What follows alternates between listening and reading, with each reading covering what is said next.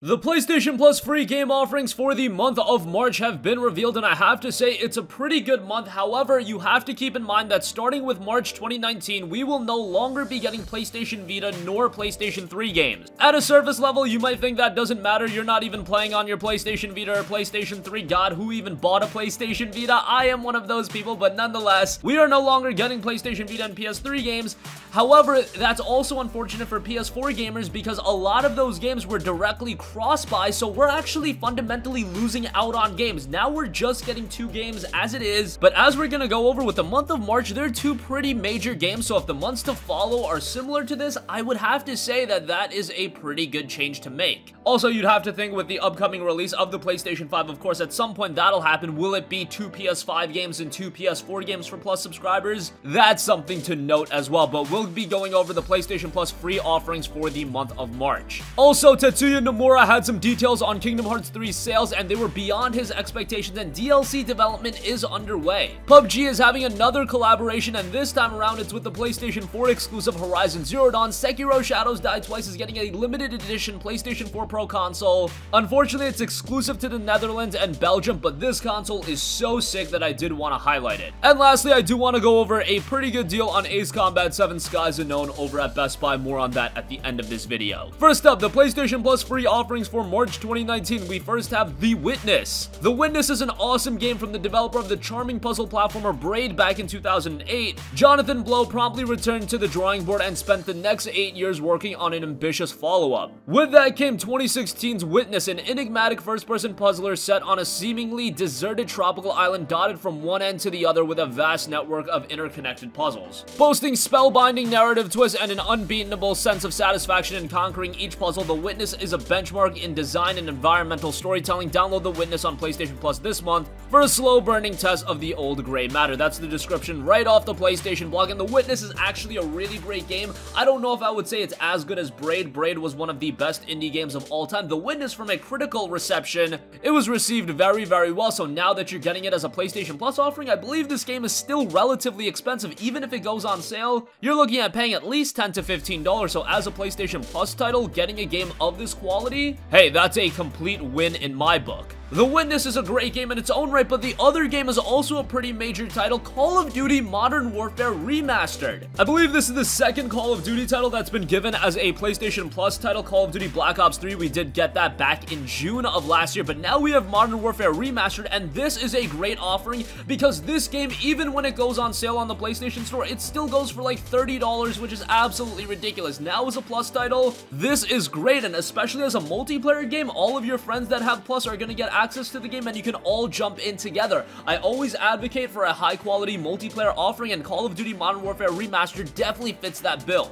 Of course, Modern Warfare was originally released back in 2007 and it took the gaming world by storm, really made the Call of Duty franchise blow up even more than it already was. Call of Duty Modern Warfare was really what took it to the extreme mainstream, and of course ever since then the game has been one of the major titles in all of gaming. Modern Warfare Remastered came back in 2016 with the release of Infinite Warfare's Legacy Edition, and now we have it as a standalone game for PlayStation Plus. That's awesome. And while some weren't a big fan of some of the changes that were implemented in the remastered version, it's still a great time to go back and play through Call of Duty 4. I know a lot of you guys are super nostalgic with it, and even if you don't have that nostalgia element, because again at this point it is what, nearing 12 years old, it's still a terrific game that holds up pretty well today. Some great maps, it looks great on the PlayStation 4 Pro, and it's just a great multiplayer offering. And I should mention, while I've been talking a lot about the multiplayer, the single-player campaign in COD 4 is terrific as well. A great high-octane single-player campaign. Yes, it's relatively short at 4 to 6 hours, but a great time going through that as well. So I would have to say the PlayStation 4 game offerings with The Witness and Call of Duty Modern Warfare Remastered, you've got 2 distinct experiences. You've got a single-player open-world puzzler, and then you've got a multiplayer first-person shooter, one of the most iconic games of all time. I honestly don't know how you could be disappointed about this month, unless you were somebody that was expecting like Black Ops 4, Red Dead Redemption 2, or Marvel Spider-Man. But hey, it seems like I'm memeing on those of you that act like that every month, so let's just move on. I would say I'm very happy with the PlayStation Plus games for the month of March.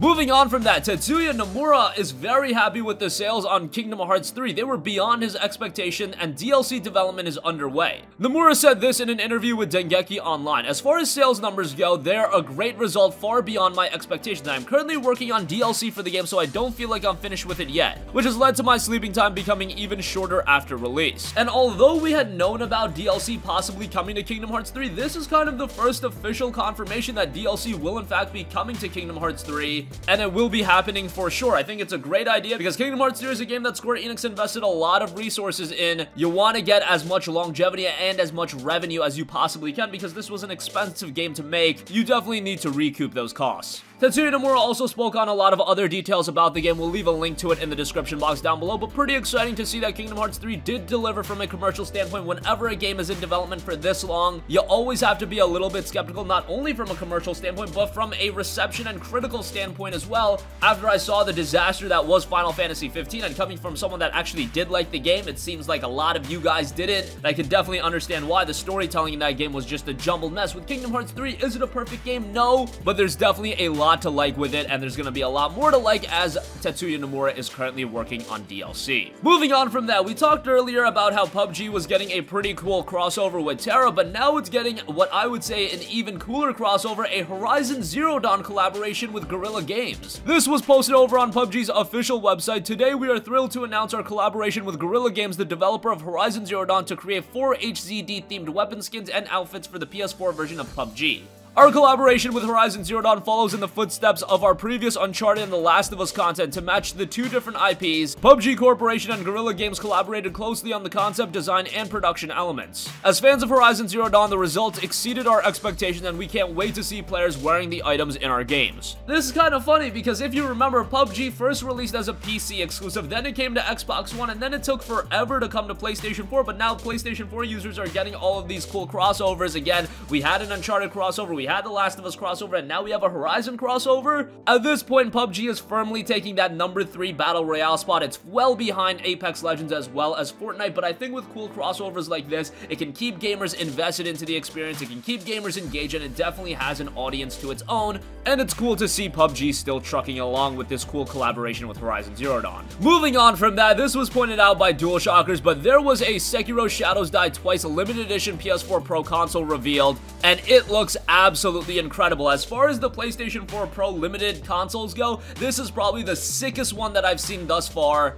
It's stylized beautifully, and on top of that, it comes with an absolutely beautiful controller. Now, the only problem with the console is that it is exclusive to the Netherlands and Belgium, so if you do completely want the console and you want to drop a lot of money in it, be expected to pay a lot because it is exclusive to those areas, and to get it shipped over here, and just knowing the limited nature of this console, it's gonna be super, super expensive. But for those of you that are big collectors, maybe you want to amass a collection of all of the limited edition PlayStation 4 consoles, well, you gotta have this one. On the other hand, Sekiro Shadows Die Twice, the game alone will be enough for me, and Amazon is throwing in a pretty cool steelbook with it as well, and it'll be launching on March 22nd for the PlayStation 4. Lastly, I do want to give you guys a heads up that Best Buy has got Ace Combat 7 Skies Unknown $10 off. It's down to $49.99, but if you are a GCU subscriber, you'll save an additional 20%. So you're paying $40 for AC7, which I do believe is the best deal I've seen on it thus far. It's been going for around $50 on a couple of different e-tailers. I believe Amazon has had it for $50, but if you do have GCU, a little bit cheaper over there. Ace Combat 7, a terrific game. One of the games that went a little bit under the radar early this year, back in January, because of the release of Resident Evil 2 and the aforementioned Kingdom Hearts 3,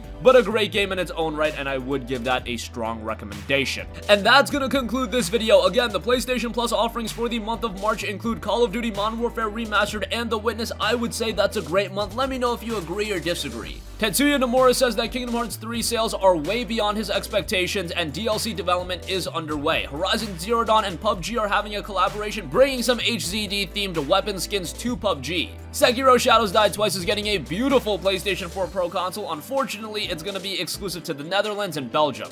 And check out that deal on Ace Combat 7 Skies Unknown. I'll leave a link to that in the description box down below. That's going to conclude this video. Sound off with all of your thoughts in the comment section down below. Thank you for watching, and goodbye. Hey guys, we hope you enjoyed the video, and if you did, make sure to hit the subscribe button, and if you're already subscribed, do us a favor and hit the bell icon. This way you'll be notified whenever we post a new video. That's the best way to keep up with all of our uploads, and we usually try to upload 2 videos a day. And with the bell icon hit, you'll be notified whenever we do upload a video. As always, thanks for watching.